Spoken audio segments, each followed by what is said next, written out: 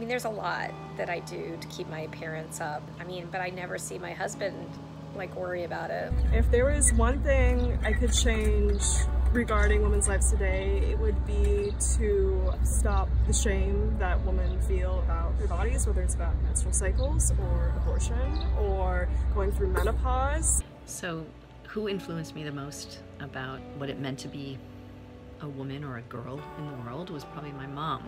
As a little girl, observing her looking in a mirror and always finding fault with herself, whether, you know, her eyes, her wrinkles, her fat stomach, or whatever. She never found anything good, she only found fault. Do I think my age has anything to do with how I'm perceived? Sadly, I would say yes.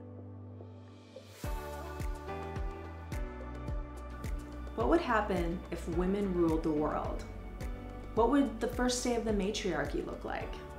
Hi, my name is Kimberly Dillon, and I'm the writer, producer, and director of the short film One Day, where a woman wakes up and she finds herself in a whole new female paradigm. I was inspired to make this movie a few years back when I became aware of a court case about a college student who raped a woman who was unconscious behind a dumpster. And as I followed the case, I realized that I was feeling physically sick. I felt like I'd been punched in the stomach.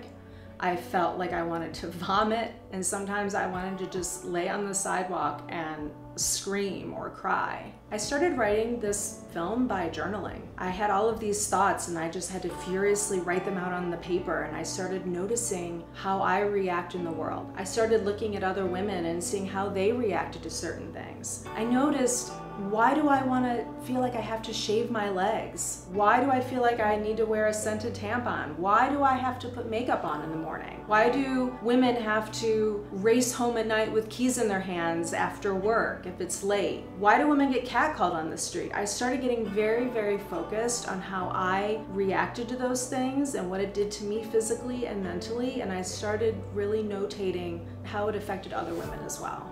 I started to get really, really curious about how women's bodies move in the world in reaction to patriarchal thinking or misogyny. I didn't want this film to be about just how women navigate the patriarchy. I really wanted to imagine a world where this divine feminine energy gets so strong because of the power of women that it changes us into a whole new way of living. That this collective she is able to transform how we all live.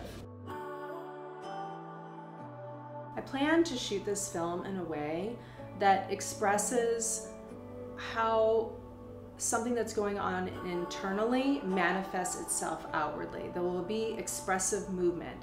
There will be ways in which we will see how this birthing of a new way of living happens. If anything that I have said to you today inspires you, touches you, makes you angry, makes you want to contribute to some way to female empowerment, female support, then I would love for you to donate to this project. 100% of the crew will be female. I want to create my own little mini matriarchy. I want you on my team, and I want you to be part of this communion that we're all creating together. Thank you.